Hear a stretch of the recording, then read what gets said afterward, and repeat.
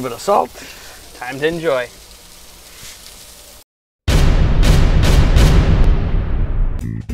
Que pasa familia, bienvenue à l'épisode 3 des Grill Bros. Et en passant, on voulait commencer par vous dire qu'on est fièrement canadien. So if you're looking for the subtitles for the right language, make sure you select them on the bottom, que ce soit le français ou l'anglais, y incluyendo l'espagnol. Now, Grill Father, what are we grilling today? All right, well today we're going to be cooking some innards or achuras. We got a nice piece of molleja, which is the gizzard, Ris-de Veau in French. Our cut comes from the area near the heart. You can also get it from the part next to the throat. And we're going to be also finishing up with some chinchulines. It's the thin part of the intestine, right after the stomach. Sounds like a plan, man. Drink some Canadian beer? Cheers. Salut. Thought you'd never ask. All right, ladies and gentlemen, so here we've got today's speciality, one of my personal favorites. We've got molleja, gizzard or Ris-de Veau in French, and we've got some chinchulines, the thin intestine right after the stomach. So we're going to be cleaning these. There's not much to clean with the gizzard.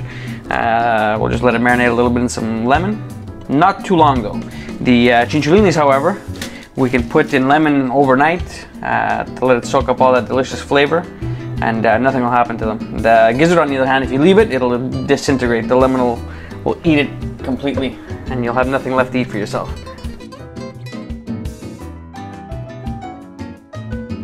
Right out of the pack, we'll just chuck it in a bowl. These two recipes call for a lot of lemon, and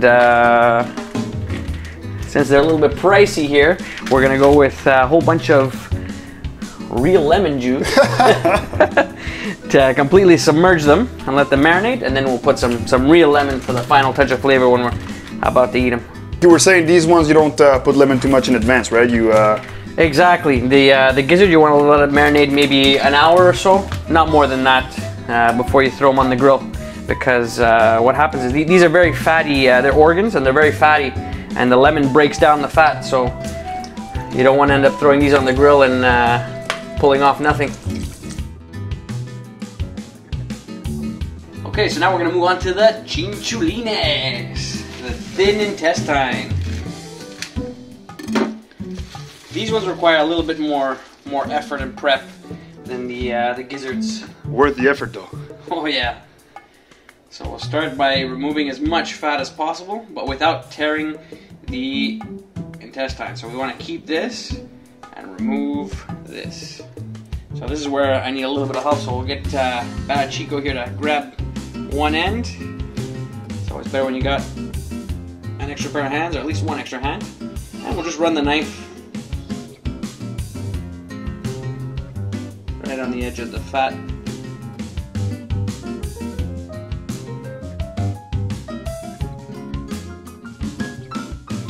Alright, let's go for that one. So now, once we removed all the fat, we're going to go ahead and open up some warm water. Open up the chinchuline and fill it up with water. And this is why, as I was saying, you want to try not to cut through the meat, because it's like a hose. You don't want it leaking. Oh, see, we got a tiny hole, but it's manageable. You want to give them a real thorough cleaning. And then now when we're going to take out the water, you want to grab and pull or push up whatever water's in there. That'll give them a good cleaning. And at the same time, I'm giving it a decent amount of pressure here. So we're also massaging and breaking up the fiber so they come, believe it or not, a lot more tender. You see? The water starts running out clear. Chinchuline is ready. Nice and clean. Alright. Now, once they're clean, you don't want to make them too short because these will shrivel up a lot. Think of it as almost like bacon. It cooks almost exactly like bacon. So we're going to want pieces of about 10 inches or so. You can use a knife or just rip them off and put these to marinate in the lemon. Like you said, usually you do this overnight? Yeah, it's always best to do this the night before, because when you got people coming over, making a big barbecue, you don't want to be doing this while everybody's waiting for you, having fun. You want to be out there at the same time. Even though you're at the grill, you're still having a good time. So you do this the night before, and then you're just set to throw them on the grill. Anything else you add to the lime juice? No, just not right now. When we hit the grill, we'll throw a little bit of salt. And that's it. All right, so now that we've had our mollejas and chinchulines marinating for about an hour or so in some lemon juice, we're gonna throw these onto the grill. We'll start with the gizzards. We'll throw them all the way at the back. They're gonna be on there for a while. Now this, you want the grill as low as possible and the fire as strong as possible. These, we're gonna give it a max count of 5 with your hand over the heat before it starts to burn. You want these cooking extra crispy.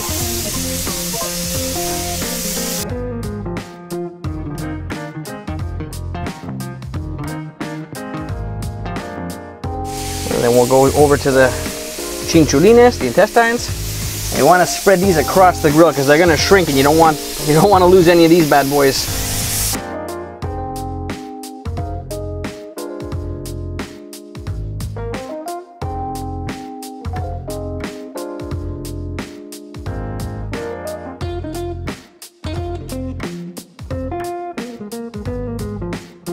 And now for our semi-coarse salt. Give everything a nice salting.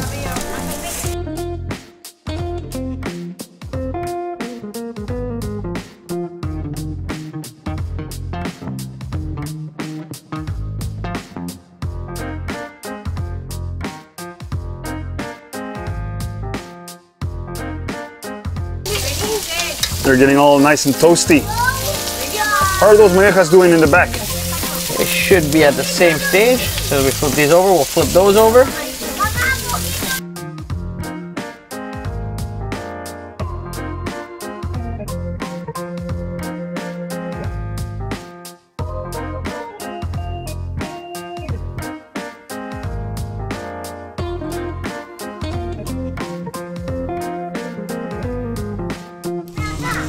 All right, so now that the chinchus have this, I'd say golden brown, but it's better than golden brown color to them, we'll move them all over here where we got no heat. Keep them on the side, and they'll be ready to be eaten soon. All right, so now we'll move over to the mollejas.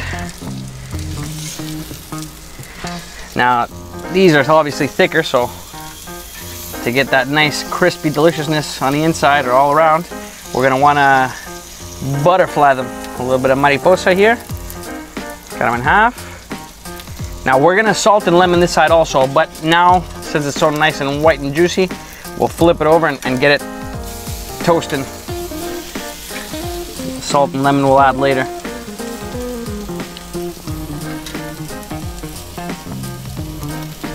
Yeah, some people like them juicy, but obviously, as you can tell by the knife, They're if you still don't like juicy. that juiciness, you're gonna have to do this. Because there is a difference between deliciously charred and burnt on the outside. You want that delicious charred all around. No burnt. All right, so the chinchu have cooled down just a little bit, enough to eat and enjoy. Scoop them out, spread them out.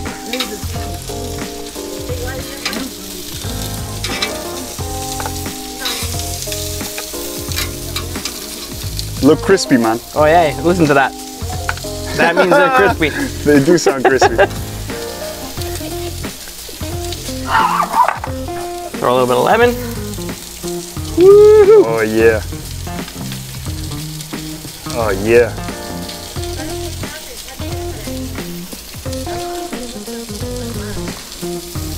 A little bit of salt. Now this you don't want to over salt because this is going directly into the mouth, so there's no, that rule of over salting won't happen, will happen in this case. But we're ready to go. Il más crocante este. Lieta. Y este. What is that? Papá, quiero probar. Oh my god, you. Cómelo. Dale aquí para que pruebe. Lo limpia. The 2 bags just disappeared in 2 seconds. All right, so the mollejas are just about done. They've got this crispy and delicious look all around. They're good to go.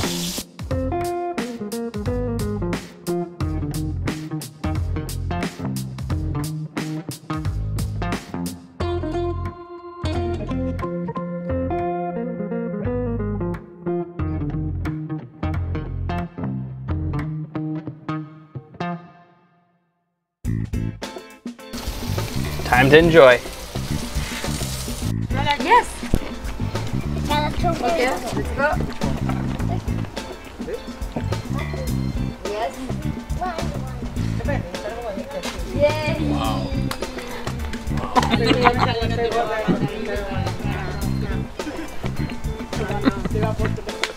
So that was episode number 3, and it was delicious. Stay tuned for the seafood special. Grandfather? Don't forget to enjoy.